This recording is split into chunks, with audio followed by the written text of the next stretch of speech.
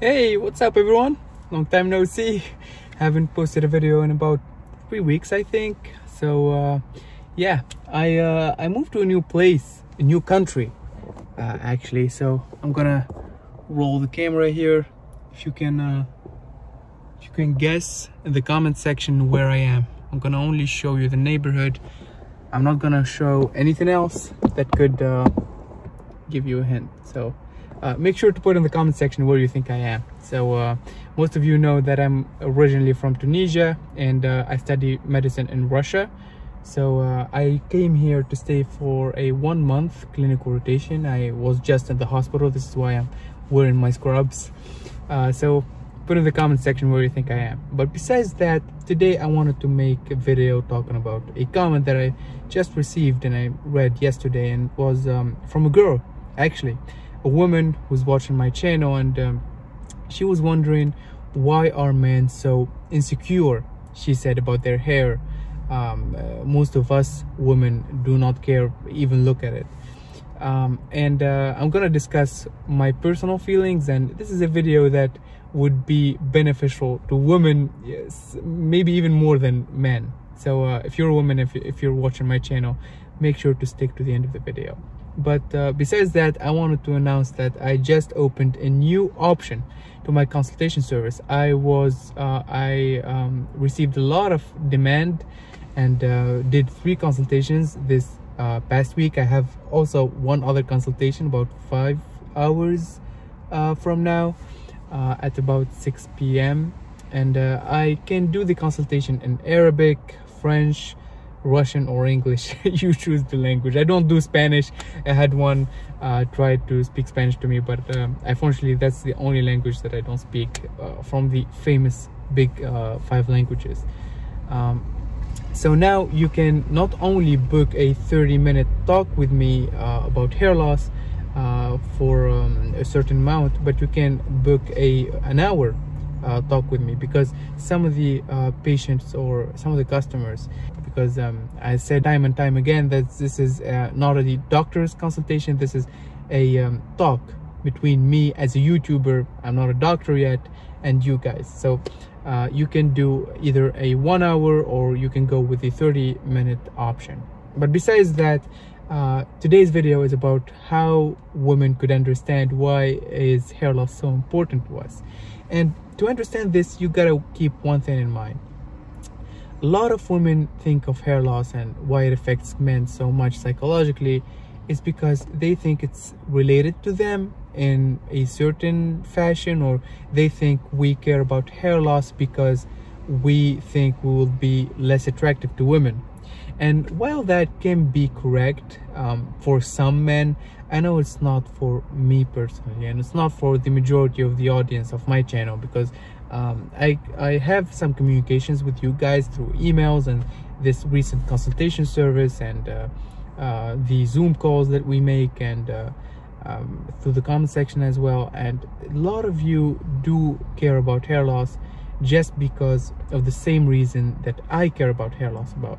And that is, we feel like we're losing something. We feel like we're losing a battle.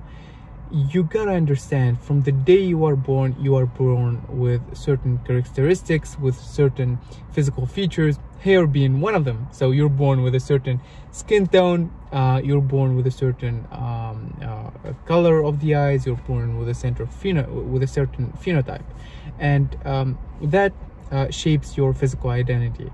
And when that particular phenotype is decreasing, or is being altered, or is changing somehow in a worse fashion, like hair loss, you start to have problems with yourself. You start to have problems identifying, and have self-identity issues when looking at yourself in the mirror. So it's not essentially a problem with the opposite sex or being attractive to women or men. If you like men, I don't have any problem with that. It's more of a problem with yourself. You feel like you're losing your identity. Although that is 100% not a correct statement. Hair loss should not define you, or hair should not define you as a person. I agree with that. I'm all for that. But that's all theoretical. When we come to practical things, you feel like your physical identity is so attached to that particular feature, hair, to the point that when you start losing it, you feel like you're being strapped out of something that means a lot to you. So yeah, I just wanted to respond to this comment. It's not about being attractive to the opposite sex. It's not about getting as much girls as we want. It's not about it. It's not about that, believe me, girls.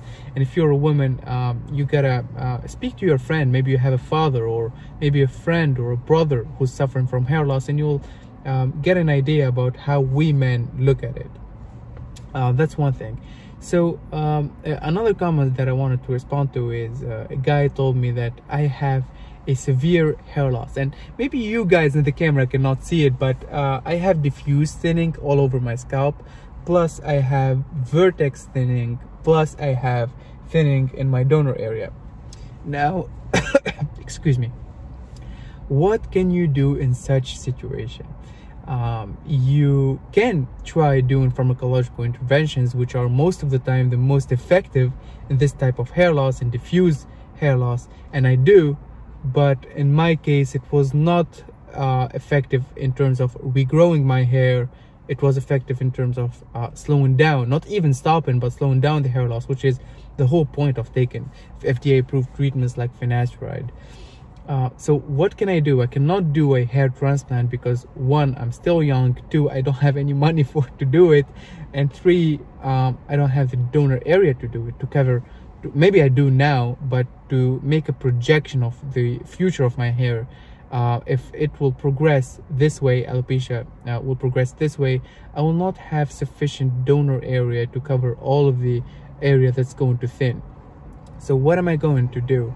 And this is in part some of the conversation that I have with some of you guys that book the consultation with me. And by the way, I'm going to leave the links to the consultation service. You can go and book right now. But there's a certain protocol that I follow personally, and I preach to the people and to the viewers of the channel that I talk to follow as well. And that is, if you have a certain degree, and if you're not a good candidate for a hair transplant, or you think that in the future you do a projection of the degree of hair loss and the evolution of your androgenetic alopecia, and you feel like you're not going to be a good candidate for a hair transplant, here's the certain protocol that you gotta follow. And it's a good protocol. It makes you feel a sense of security and a sense of like you're in control of your situation, which is again the thing that bothers us in the first place. It's not the physical look that bothers us, but it's the fact that we don't control our situation, and it's the fact that we're losing a battle and we can't do anything about it. So I follow this particular protocol, and I will maybe make another video in the future telling that particular protocol in details. But for now, I do have somewhat of a plan of what I'm going to do in the future. I am really happy with the condition of my hair in the current time, and I mean, of course, some days are better than others. Some days I feel like on top of the world and I have the best hair ever, and some days I feel like, you know, like I'm not satisfied with my looks. Yeah, it's a short video. I just wanted to discuss these 2 comments and tell you guys about the new feature that I just added to the consultation service on Calendly, and that's it. I will make a new video next week on Verteporfin, because there are some new updates about Verteporfin and the clinical trials conducted not only by Dr. Barghouthi, but also some other doctors joined in to do the same clinical research. And I'm really sorry guys for making scheduling for posting videos so infrequent, but I'm so busy with this clinical rotation, and I will tell you in the next video in which exact country I am in. Yeah, that's I just wanted to make a quick update plus respond to a comment, and that's it guys. See you guys on next week. I promise I will make a video next week, and yeah, as always, stay safe.